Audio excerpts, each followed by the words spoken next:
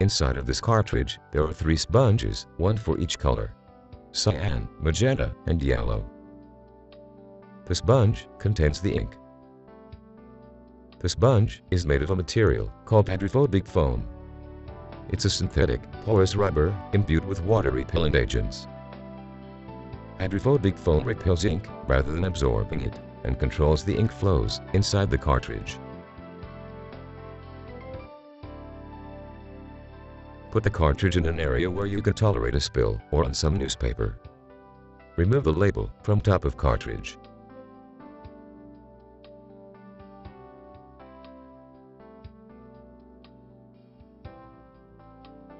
Now, the filler opening is visible.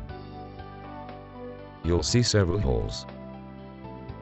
If you are not sure which is the right refilling hole, stick a needle down into each chamber.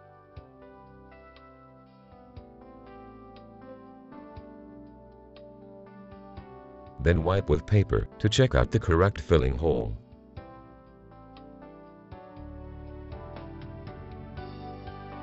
During refilling, a little ink might come out of the top of the cartridge if full. So cover up the other refilling holes to avoid contamination.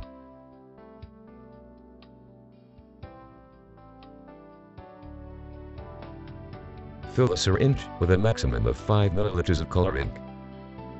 Insert the needle into the cartridge enough to penetrate the internal sponge. You will notice a slight resistance. This is due to the sponge inside the cartridge. Very slowly, inject the ink into the cartridge. If the hole is too small for the syringe, you can use a knife to widen it for filling. Ensure that you stop if the ink rises to the top of the filler opening. In this case, draw a little back into the syringe.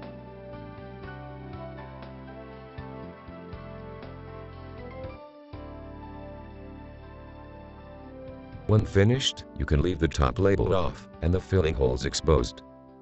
The cartridge has to pull in air or it will not work. Remove the tape over the other refilling openings.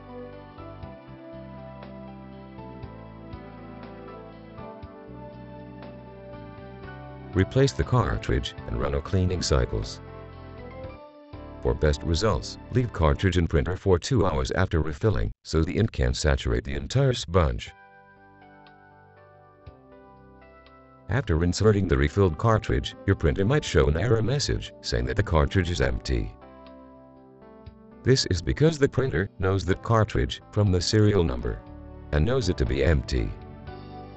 You can only replace the cartridge with another refilled one or follow the reset instructions. If the print is poor, the print head of the cartridge may be blocked with dried ink. If you need to clean the cartridge, follow the instructions of this video.